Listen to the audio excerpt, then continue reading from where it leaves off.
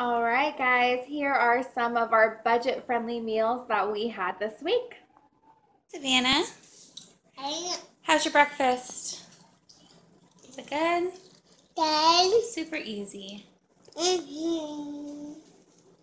Breakfast, eggs, potatoes, and toast.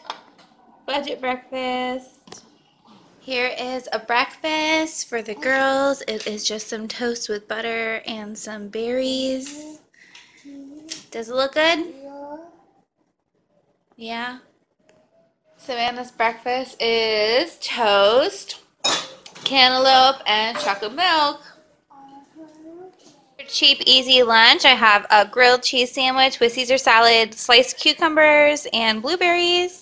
And this is for the kiddos, and I'm going to have some leftover turkey tortilla soup. Here's another budget-friendly meal. I just made some chicken tortilla soup, and I just threw black beans, pinto beans, corn, and chicken broth in my crock pot with some crushed tomatoes and all the liquid from all those cans. And I added some diced onion and diced celery and taco seasoning. So I just let that cook in my crock pot all day with chicken thighs inside.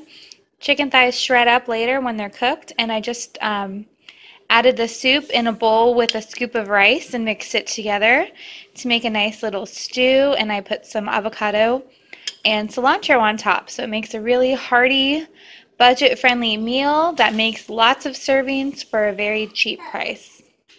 Barbecue chicken legs, cheesy potatoes, and broccoli.